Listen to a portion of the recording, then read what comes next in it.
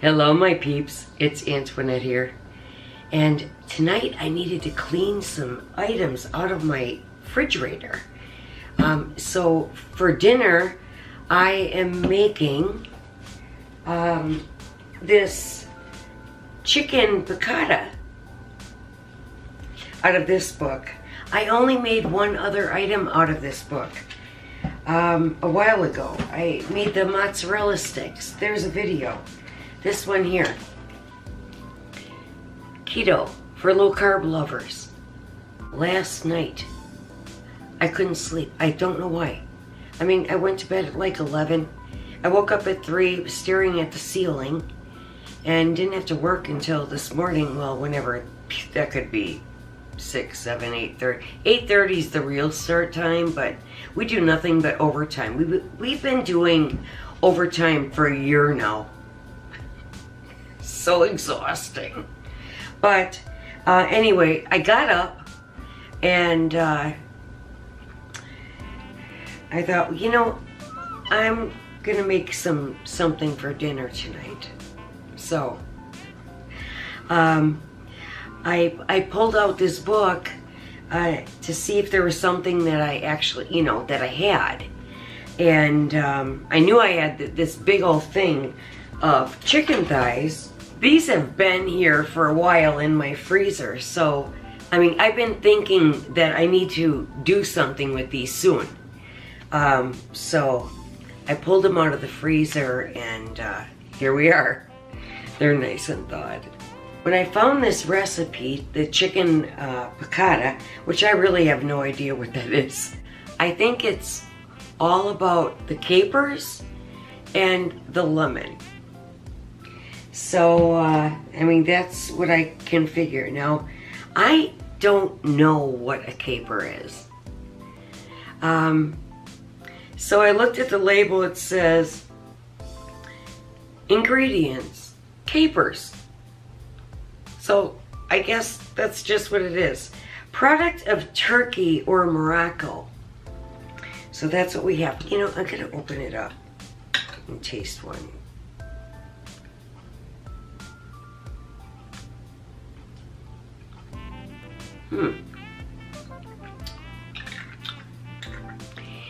I think it tastes kind of like a salty olive. It's actually very flavorful. Okay, so since I was up so early, I hightailed it over to Meijer's. That's where I got those. They only had one brand. And I had a hard time finding a decent lemon, but now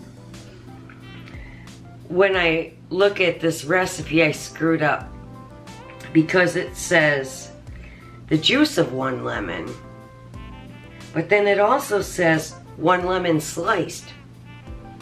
So I only have 1 lemon, but I do have that little lemon juice thing. I'm gonna have to resort to that for the lemon juice. All right, let's get started.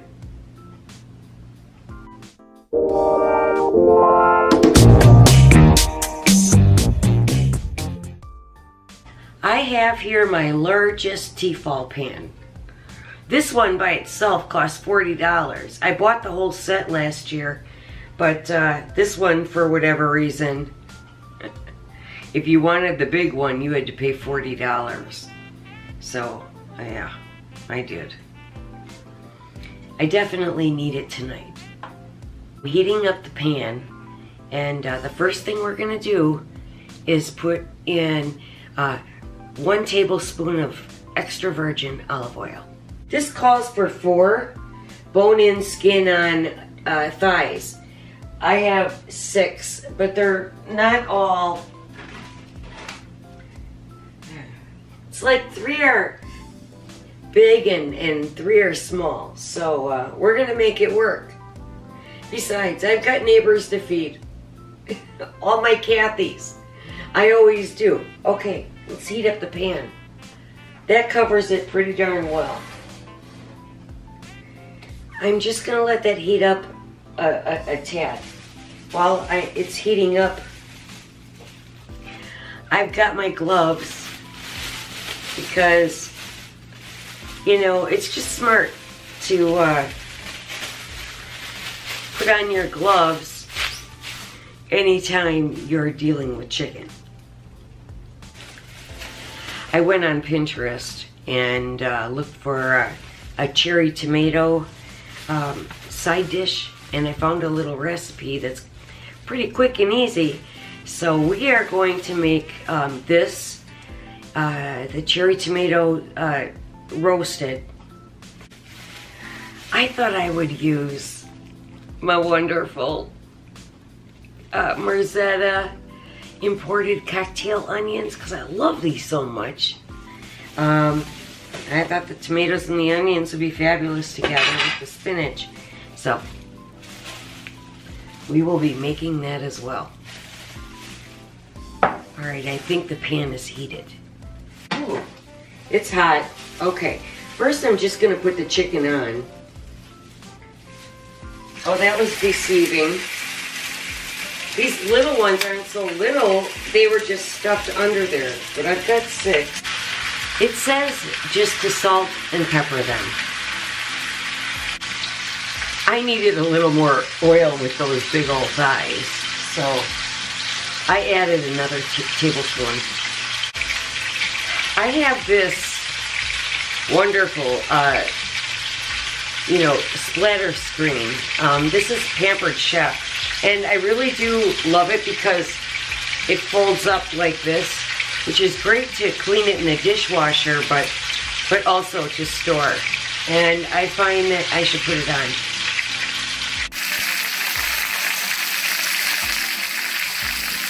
Listen to that sizzle. All right, we're ready to flip. 8 more minutes.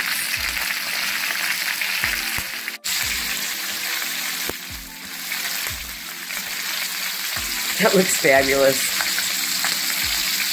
The chicken looks beautiful and smells wonderful.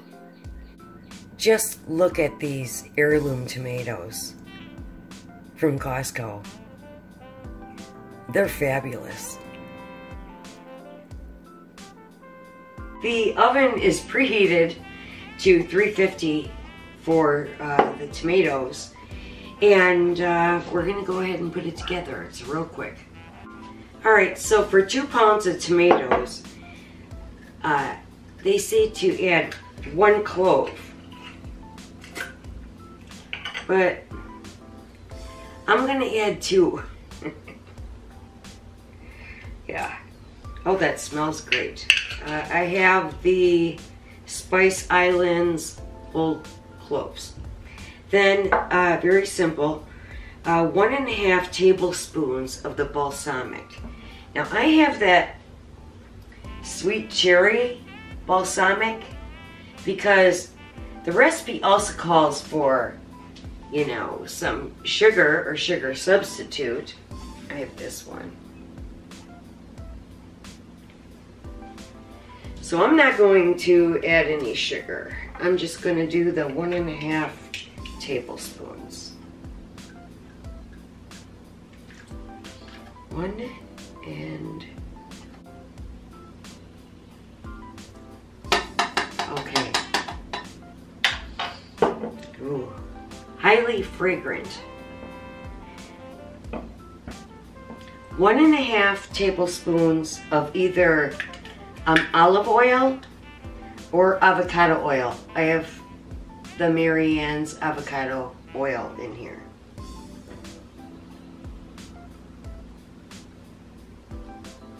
I am adding those pearl onions, cocktail onions, so I'm okay with adding just a bit more. Let's see. Alright, and then just salt. That's to taste.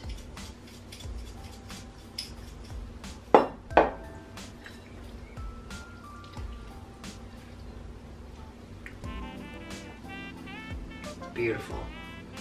So you want to put this in the oven at 350 for 10 to 15 minutes, and then you're going to want to flip over if necessary. All right.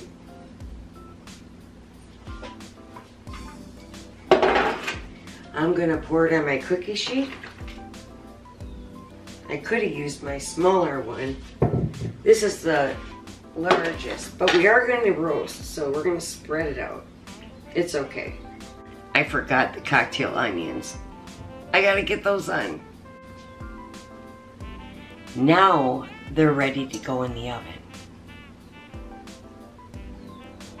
I'm not buying this, but it says this one pan lemony chicken comes together in just 30 minutes. This isn't the Rachel Ray show. Okay, on to the chicken. It says to remove half of the drippings, but I did add an extra tablespoon, but I'm thinking since I had 6 pieces of chicken, I'm just gonna remove a little. Look at this beautiful plate. These were made in Portugal. And it was a funny story because I went to a garage sale and I saw my manager that from Wells Fargo when I worked there in 2010. He was running the garage sale and I got a whole slew of these dishes, well, for only $10 because that's all I had on me. He gave me the whole bin. Thank you. He also subscribed. He eats healthy, so not a lot of bread. Look how beautiful. I mean, these are just amazing. I really love the cup and saucer for coffee. I didn't know that I really wanted a saucer under my cup, but I do. I seem to use that cup and saucer. So I'm going to pour some of the drippings in here. I'm going to leave a lot more in. Okay. 2 tablespoons of butter.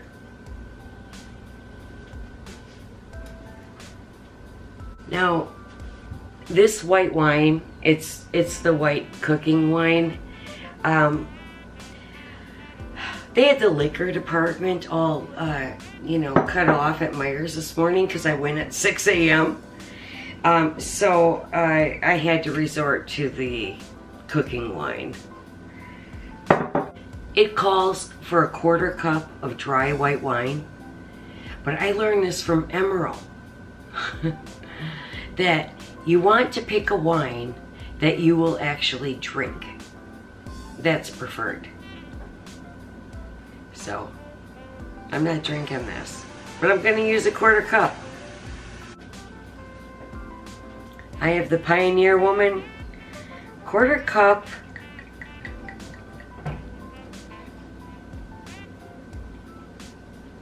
of blend of white wine and distilled spirits, whatever that means.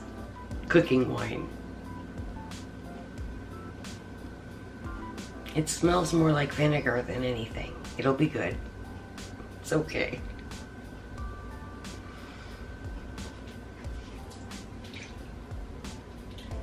Next, let's see, 2 skillet, add butter, garlic, wine, and lemon juice. Oh, and capers. And bring to a simmer. Simmer. Alright, I'm putting it on 3. Now, the lemon juice alternative, it says 3 tablespoons is 1 lemon. So that's what I'm going to put in.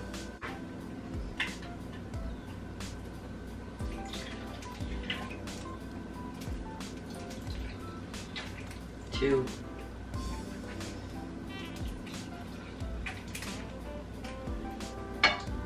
3 tablespoons in. I have my minced garlic.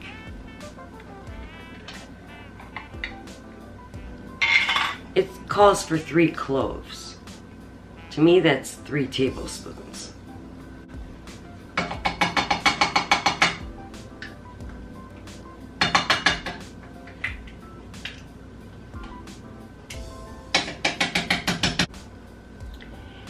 2 tablespoons of the mysterious capers.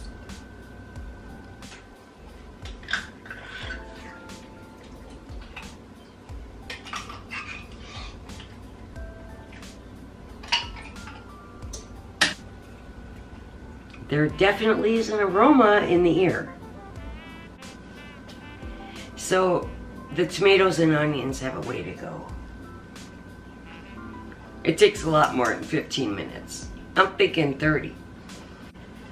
Once this comes to a simmer, then I'm going to put the chicken back in the pan for, it says only 5 minutes. But to me, more is better. Okay, we're at a simmer now. Last step. It says, I tasted it. The flavors are incredible, honestly. But now it says to add the lemon slices of 1 lemon to the pan.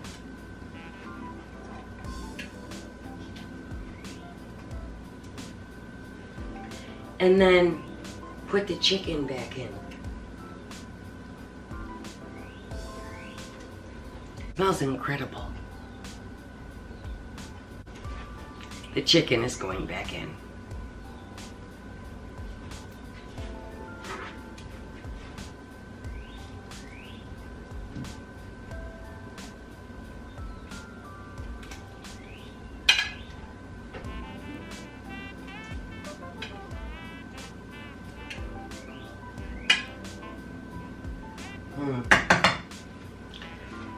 What's great is how the chicken had quite the opportunity to rest.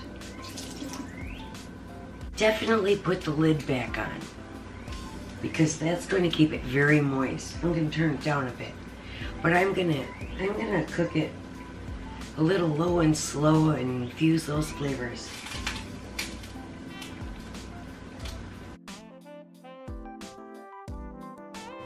Look at my plate.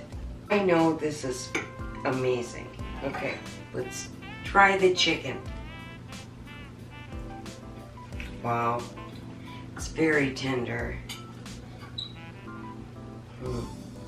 Here, I'll cut through right the middle here.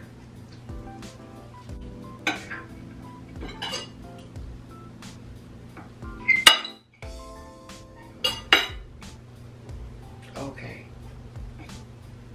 I'm gonna do it.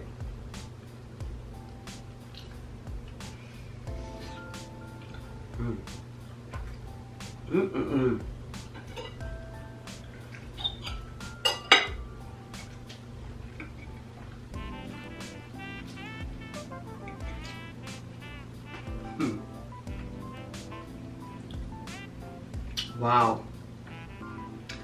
I will tell you, this is not a 30-minute meal. Not the way I make it.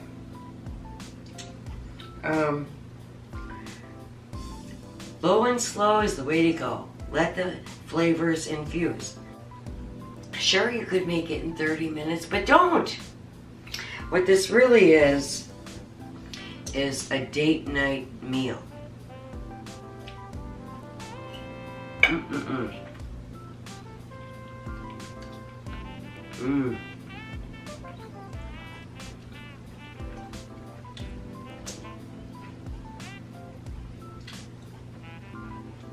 Too bad I don't have one of those. But if you do, this is a fabulous dish.